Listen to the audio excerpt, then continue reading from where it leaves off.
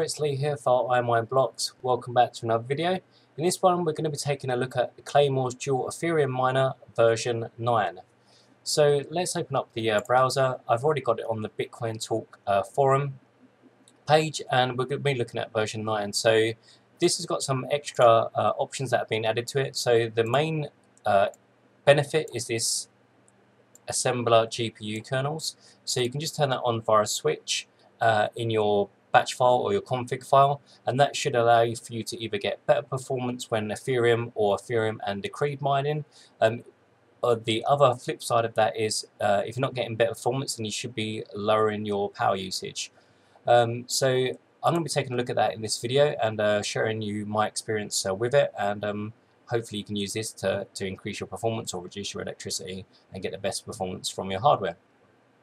So let's, just on the actual forum thread here, to make you aware, the Google link, I tried that, it didn't actually work for me, so I used the Mega link and I was able to download the version 9 using that.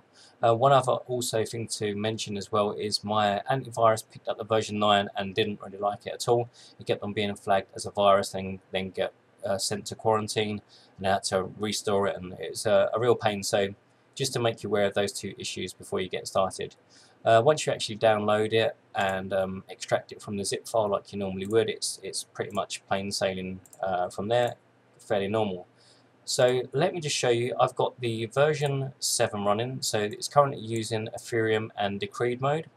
The default intensity is 30, so that's just what I'm using now. We're getting 44.5 mega hashes on Ethereum, and it was around 660, 670 mega hashes on Decreed, so that's in dual mining mode. I also recorded the actual power usage. Someone asked for that in the comments, so if you have any questions or comments or feedback to let me know, then ask for it, and I'll try and include that in future videos. So version 7 dual Ethereum and Decreed mining mode was 379 watts.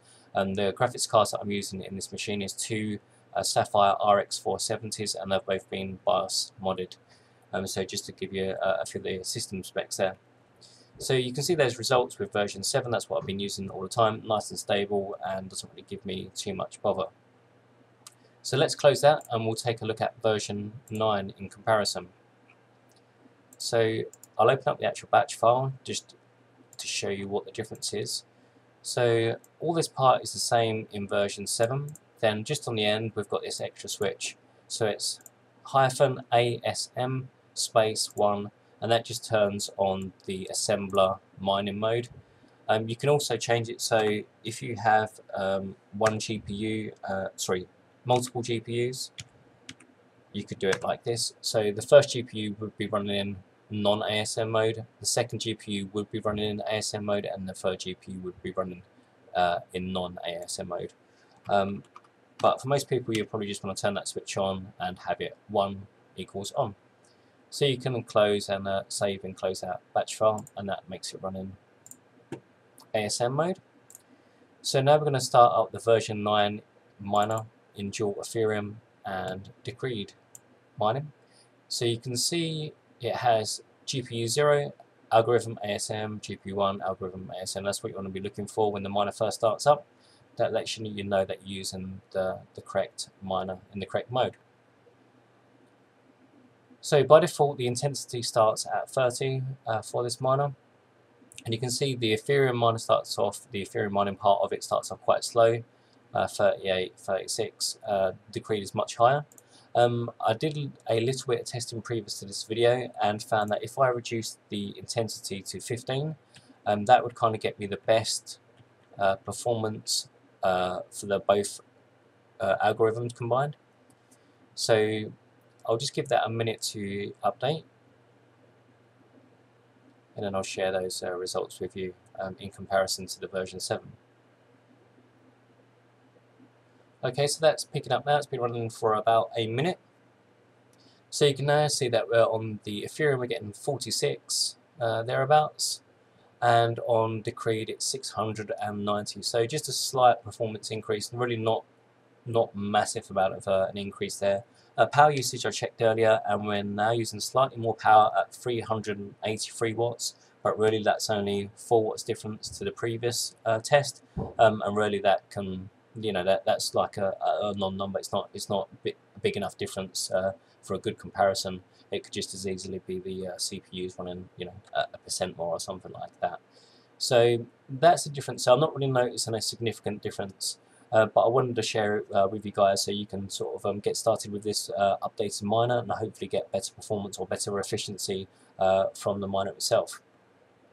One other thing I did notice while I was doing a little bit of testing with this is that I need to do some more testing on my own machine, because I discovered that whilst using the Ethereum and Decreed mode, both of my actual graphics cards actually throttle themselves, and I never used to get that when I was just Ethereum mining, solo Ethereum mining mode. So that's something that I need to look at myself, but I'll just share that with you quickly. So you can see on this GPU, which is actually the second GPU, we're getting slightly under 850 megahertz is the core clock, when it's actually set to 1100, so that's quite a big bit less. Also on the GPU 1, which is one that I normally have the power limit set to 25 as well, so that should really be running, you know, maxed out and not throttling. And also noticed that that was kind of like quite being throttled at certain sort of points as well as. So that's something that I need to sort of tweak on the side. Really not really anything to do with the miner as such. That's more just graphics cards and general sort of tweaking there. Okay guys, so I just wanted to share that with you. As always, if you've got any questions or comments, then leave those in the comments area below. If you like this kind of video, make sure you like and subscribe to see more of this type of content. And I'll leave it there. Thanks for watching. I'll see you guys on the next video.